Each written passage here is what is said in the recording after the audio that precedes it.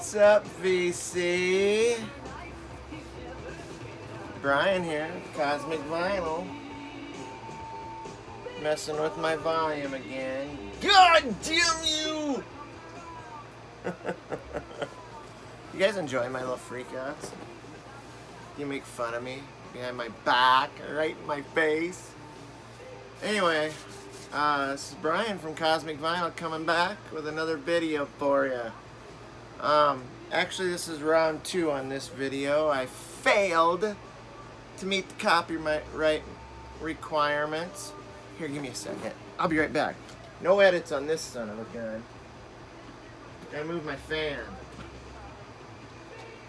Sorry, I'm still here, VC. I didn't leave you. Here, I'm back. Alright. Anyway, what happened was, like an idiot, I was playing Prince, of all things, in the background. Why would I think I could get away with that?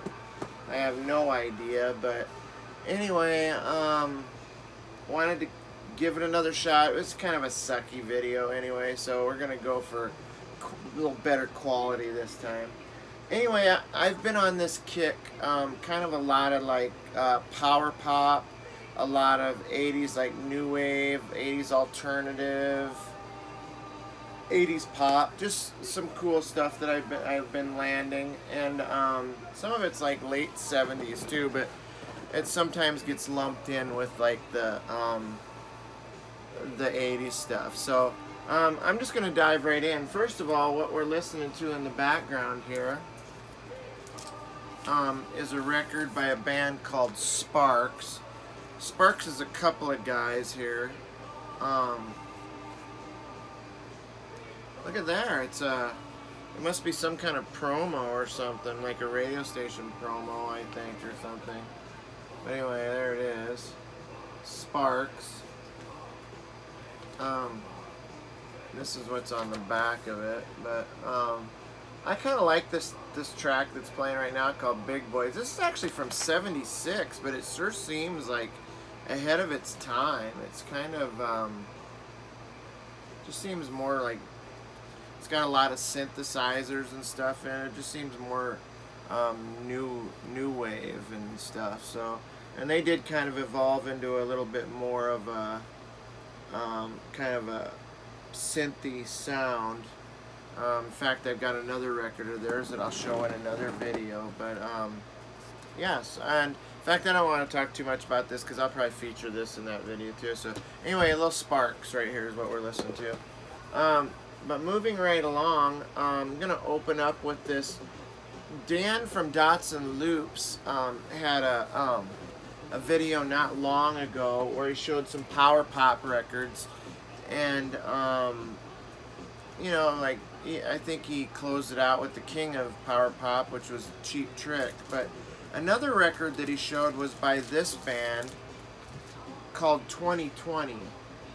And so I took his advice and I went with this record, and I'm not at all disappointed. I really like this record.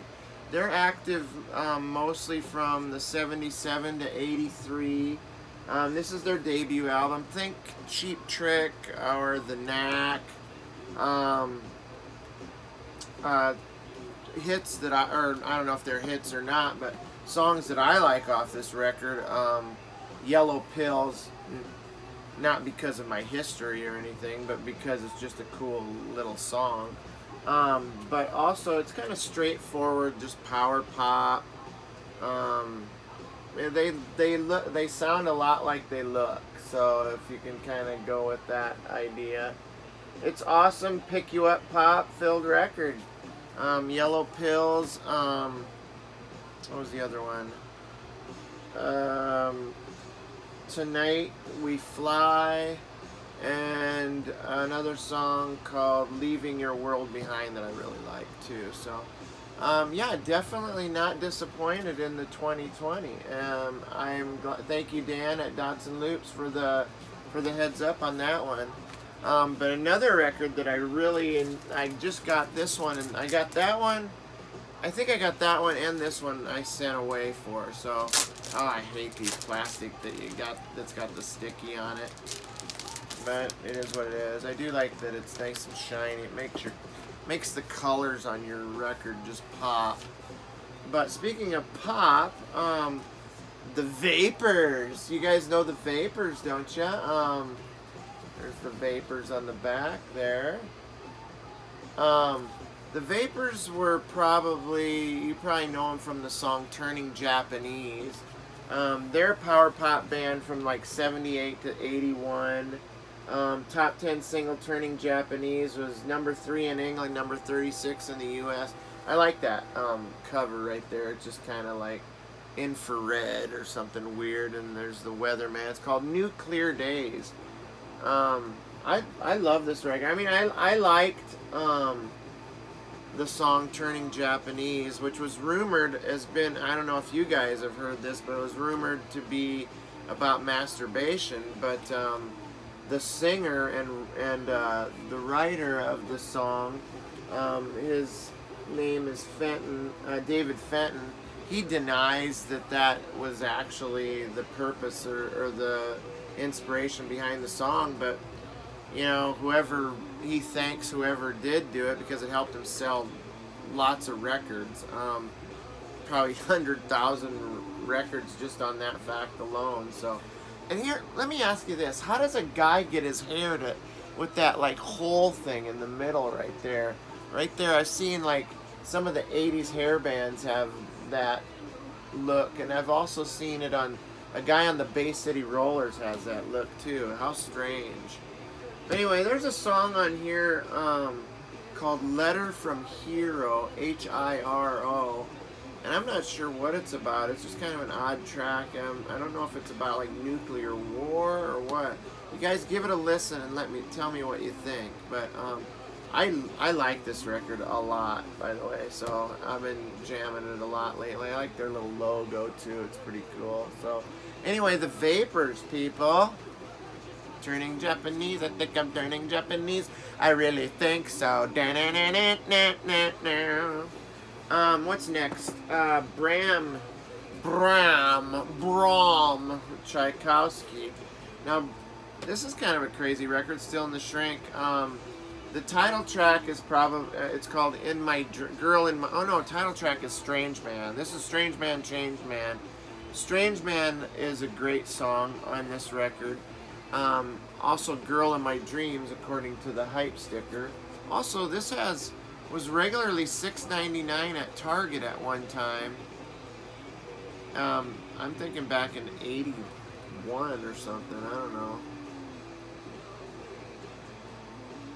But anyway, that song, Girl in My Dreams, is a great song. But it says $6.99, but it was on sale for $4.44, which I think is kind of an odd price, don't you think? $4.44? Weird. But anyway, Bram Tchaikovsky, I think he's, I want to say, British maybe? And he it's not a band, it's a guy, but, Mike Oldfield also played on this record. You know, Mike Oldfield from Tubular Bells. Tubular Bells. I'm giving up on that. Anyway, Bram Tchaikovsky. I think this was the extent of the output under that name. So, but it's kind of cool. I know this is gonna sound weird. He's kind of got a unique voice, cross between like the Byrds and Bruce Springsteen, with a little bit of peppered in some power punk style kind of. But yeah, I like it. I never seen this record around, so I grabbed it. It was in this collection that I bought. And now I see it all the time. Like everywhere I go, I've seen this record. So I guess not as unique as I thought. Next is a group called The Suburbs. Another like 80s kind of pop, power pop, new wave, synth kind of stuff. But there's the Burbs right there. You see that, folks? Anyway, they're a band they're like an American alternative. I don't know if I'd call it punk, but pop and new wave band from Minneapolis, Minnesota. The producer of this was oh hell, what was his name? Robert Brent, more commonly known as Bobby Z, who was the drummer for Prince's Revolution band. So there's your Minneapolis Prince connection, pulling that all together. But apparently Bobby Z didn't do them any favors, because this band could have been really cool, like a B-52s type thing, or Gang of Four. They had that kind of sound before this album became produced and chewed up and spit out as another just 80s cliche album. So from what I've read about it, I don't mind 80s cliche, so I like this record. It's poppy and fun and upbeat, and not gonna lie, I like it. So whatever they said about it, these guys frequently headline like First Avenue, where Prince, that was Prince's club, and Jay's Longhorn in Minneapolis. So outside of Minneapolis, though, I don't think they made too much of a splash. So anyway, the Suburbs, I like it. What's next? Oh, out of the lot of all these records I'm going to show, this is my favorite by far, not even close. This is by a band called Wall of Voodoo. This is called Call of the West. Sorry about if there's a glare. I know it's in the shrink. I decided I didn't want to pull the shrink. It's got the, they're known for the song Mexican Radio, as according to the hype sticker. There's the boys right there, led by the singer, oh, what the fuck is his name? Stan Ridgway. Anyway, and he left the band after this album. They tried to carry on without him, but never really did anything as near as good as this record, for sure. Imagine this kind of sound. A combo of new wave, synth, and spaghetti western. I know it sounds odd, but it works. He plays a lot of harmonica, and it just kind of like took me back to like the Ennio Morricone like soundtracks for like Good, Bad, and the Ugly, and those movies. And I think it was because Stan and I think Mark Moreland worked at a soundstage like that did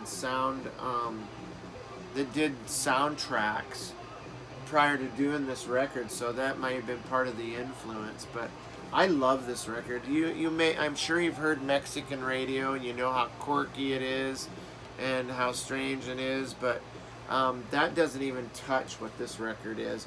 This record has a darkness to it, and kind of a kind of almost a creepy undercurrent to it. Songs like Lost Weekend and They Don't Want Me, Spy World, On the Interstate. This is just, I can't recommend this. This is like, anybody that likes shoegaze and stuff like that will probably like this record. I love it. I wish I would have, I only knew Mexican Radio up until this point. I never checked this album out, and I absolutely dig it to no end. A couple of these guys have passed on. I think Chaz T. Gray, the synthesizer and bass, I think he's died. And I know a couple of these guys are gone for sure. But yeah, Wall of Voodoo, folks. Check it out. You won't be disappointed if you like your... it's kind of got an Oingo Boingo kind of voice to it too, but... or no, I'm sorry. They opened for Oingo Boingo. I'm thinking of a different band that I'm going to talk about. But yeah, it's a great record, though. Check it out. Here's one that I don't see very often, and I absolutely love this record. I actually love the single off of it more than anything. Every 80s comp that I ever made, like a mixtape or any 80s comp that I bought on cassette, I always had to have this song on it. This is by a group called Reflex, and the song is called "The Politics of Dancing," and it's a great song. You could call these guys a one-hit wonder for sure. It's a British band. This is their debut. Very like a lot of electronic stuff, electronic keyboards, electronic percussion, computers, lots of like stuff like that.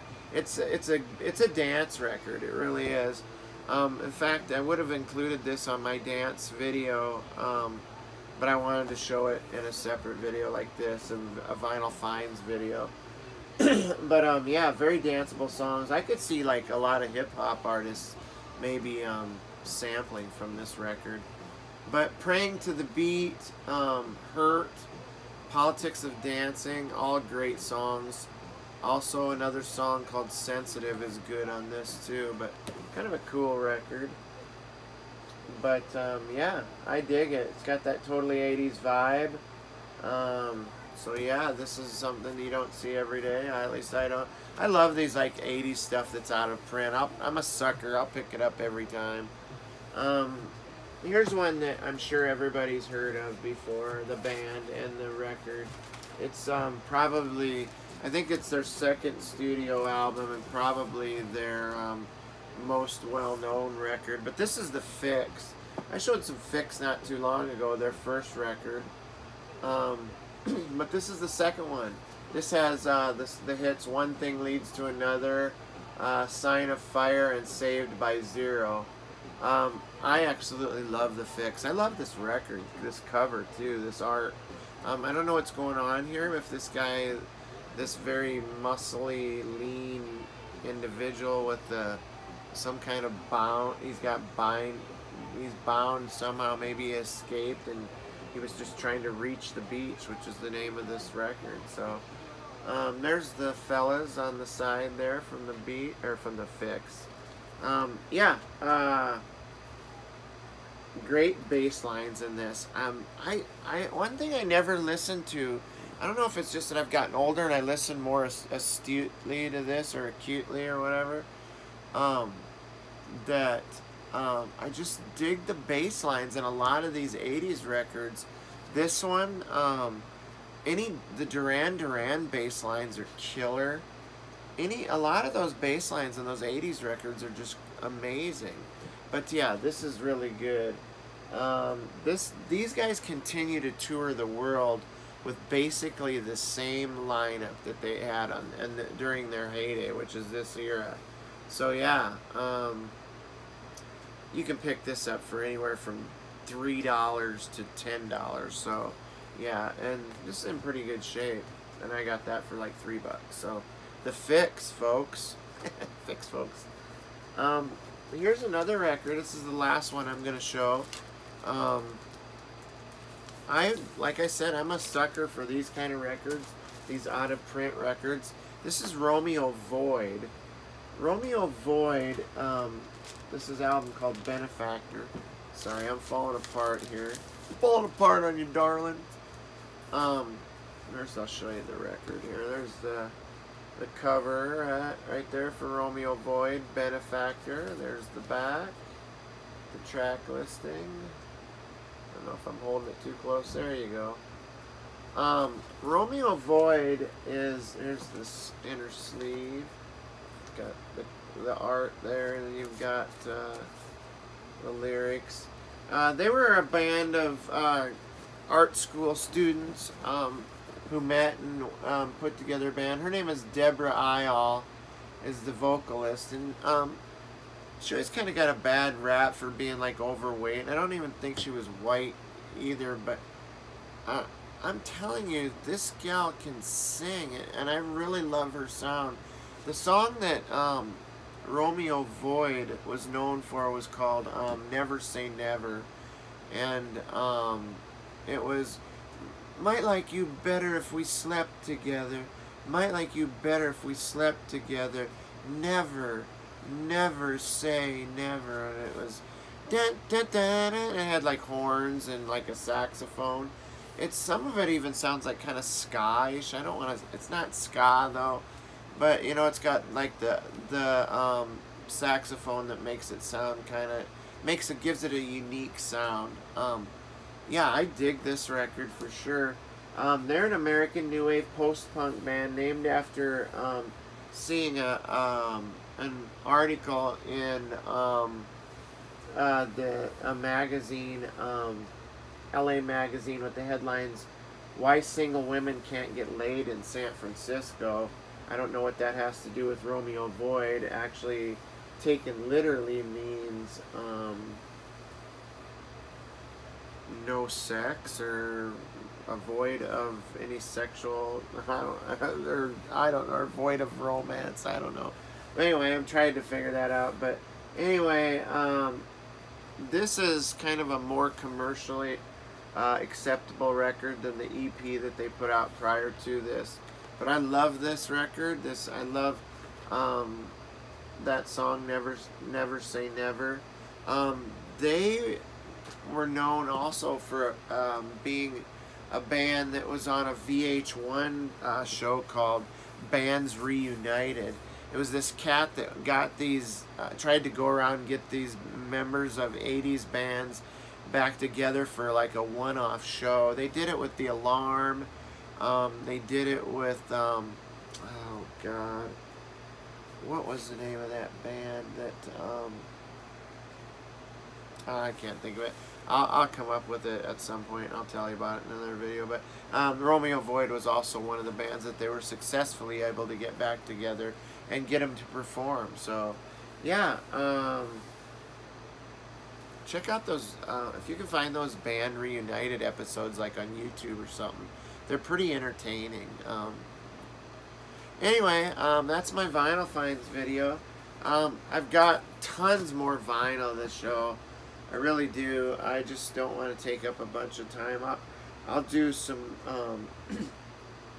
I'll do a couple more vinyl finds videos soon, but I wanted to get that one out there first. So anyway, got some more like power pop, some 80s. Got some new psych stuff. I got a little bit of everything. So yeah, this is Brian. I'm gonna sign off with this at the end of this video, but keep checking Cosmic Vinyl, and I'll keep rolling them out. I don't know, I bet I've said probably 40 times in this video. You'll have to check it out. Do an count. I will be, I want you guys to have a great night tonight. Have a great day tomorrow. I'll catch you next time. This is Brian from Cosmic Vinyl. Bless you all. Have a great night. Might like you better if we slept together. Might like you better if we slept together. Never, never say never, VC.